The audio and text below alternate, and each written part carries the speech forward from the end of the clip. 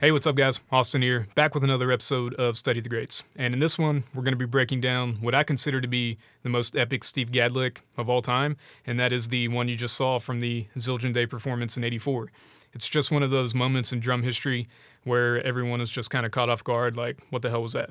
Right? So let's go to the computer, we'll transcribe it out, and we'll see if we can break it down. All right, cool. So this is Steve Gadd at the Zildjian Day in '84. So if you've seen this video before, I'm sure this section probably jumped out to you a little bit. So let's go ahead and watch it, and we'll see what he's doing.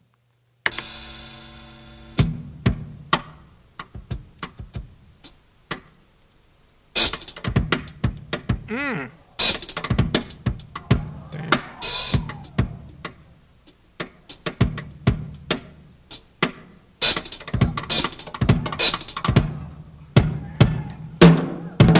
Now that's pretty epic, right? With the crowd in the background and everything. Okay, so this is the transcription, and this was originally transcribed by Terry Branham over on Drummer World, like a really long time ago.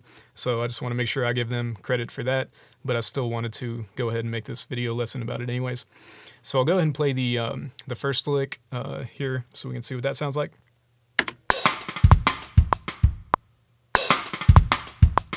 All right, it goes by pretty quick. Okay, and then the variation at the end is this one here.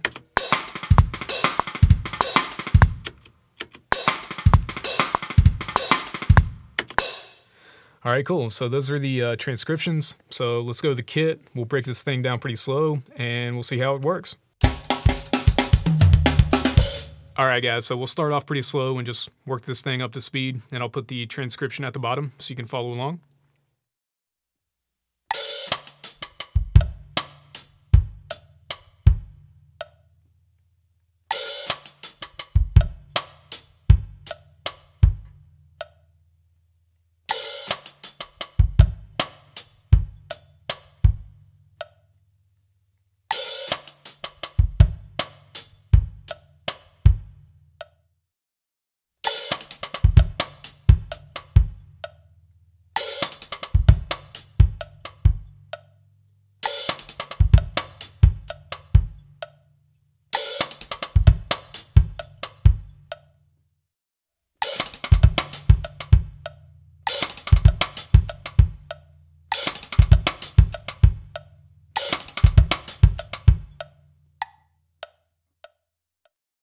All right, cool. So that's the main lick. So now we'll go to the variation and work that up to speed so we can see what that sounds like.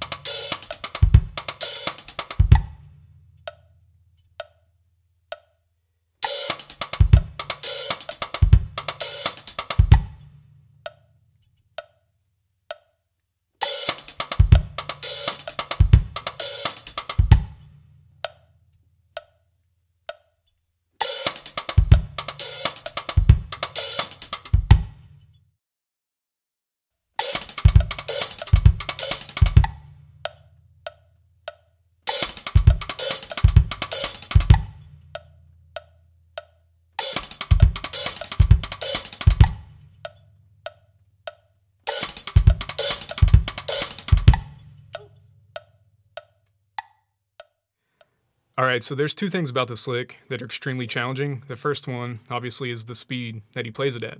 So doing the doubles on the hi-hat, the cross stick, and the kick is extremely challenging, especially the cross stick doubles. That's not really something I do a lot, so I had to practice a lot just to build that up enough to pull off this lesson. So the speed is very difficult, and the other thing that's difficult is getting the dynamics and the feel right. You know, any drummer can technically play these notes, but only Steve Gadd can make it have the impact that it does, like when he plays it in that solo, right? So whatever that thing is that he has that other drummers don't, it's kind of tough to put into words. The term that keeps coming to mind for me is dynamic expression, which is like an artistic quality that you can't really quantify, but it's something I would like to cultivate more of in my own playing, and I think most of us drummers should. So I guess that's the main takeaway from this lesson is whatever you play it with dynamics and expression and make it have an impact on the audience, right? So easier said than done. But now I'm going to try to play it in context like he does in the solo. So let's see how I do.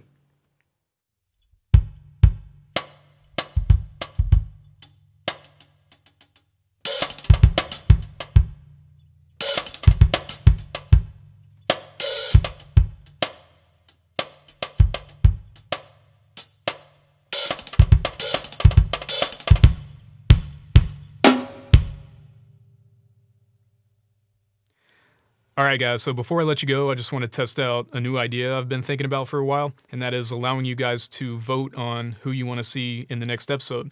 So if you click on the little eye over here in the corner, you'll see a drop-down list of 3 drummers, and you can pick who you want to see the most in the next episode. So I think this can be like a cool way for you guys to interact with the channel and kind of help me steer the episodes where you guys want them to go. So it's just an idea. Let's try it out and see how it works.